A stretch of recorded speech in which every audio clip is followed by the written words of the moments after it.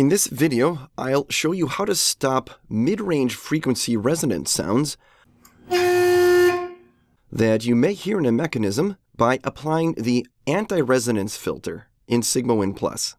Hi, I'm Matt Pelletier. This rotary drive mechanism consists of a large wheel secured to a shaft with a servo coupling to the Sigma 7 motor. I'm connected to the Sigma 7 amplifier with SigmaWin Plus, and I'll be commanding the move through program jog, although the command could instead originate from the controller. Right now I'm using the default tuningless mode, but even with the response level at minimum, there's still a strong resonance noise. A trace of this noise,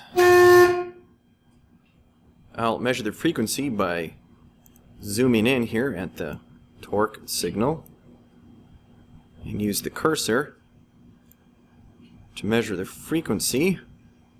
It has around 363 Hertz. This would also be a good opportunity to run mechanical analysis. I'll just close everything here and open mechanical analysis under diagnostic. Heed the warnings. And we'll just start with the default here at 15% excitation amplitude. Servo on, move forward, servo on again, reverse. This graph is reporting a very strong gain right here at, it's showing up as 344 Hertz. To fix this, you could try notch filter, but this is the ideal frequency range for anti-resonance. Anti-resonance is not available in tuningless mode. So let's go into the tuning menu, heed the warnings, and turn that tuningless off, okay? And cycle power. We're back up after cycle power like it said to do. And back into tuning. You might try to find the moment of inertia ratio and then execute auto-tuning, but I want to take care of this noise in the anti-resonance screen, which is under advanced adjustment. You don't generally use this button until the inertia ratio is found, but I'm going to just go ahead and go to custom tuning. It's advanced adjustment, custom tuning, just skipping ahead for now. Next, because I want to get to this anti-res control adjust window. You basically follow this flow chart here. First is to find the frequency.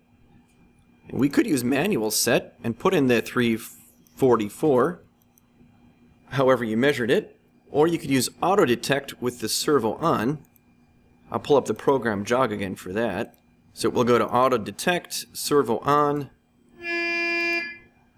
and it's detected 340 Hertz. Now start adjustment. And these values become active, but there will be no anti-resonance control unless you give it some damping gain. It goes from 0 to 300. Let's try 100, turn the servo on.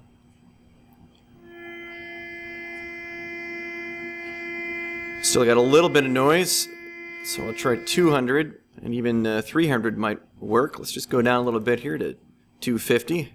There will typically be a whole range of values that will work. So let's see if this works with execute. And it sounds like the move is quiet. It's great. The mechanism is running smoothly, so finish and complete. Back in the trace, let's see what this move looks like. The torque signal trace looks clean, although there is some instability here because I've not yet set the inertia ratio. Now, I happen to know that for this mechanism, the inertia ratio is around 10 to 1. So I'll just set PM103 to 1000, meaning 10 to 1. Write that in there. Then back to trace. I think we'll see a better result. That's a stable result. You also see here at the bottom of the gain parameters that use anti-resonance control has been turned on. There's the anti-resonance frequency and the damping gain that we set. You could also set those parameters here without using that interface window that we used.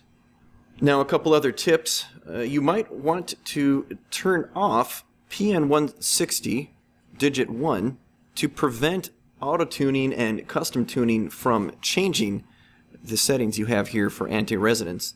Additionally, if you increase the system gain, such as by setting the inertia ratio or using custom tuning, you may also need to go back and increase the damping gain and possibly adjust the frequency. And for particularly difficult systems, you may also use PN166 damping gain 2.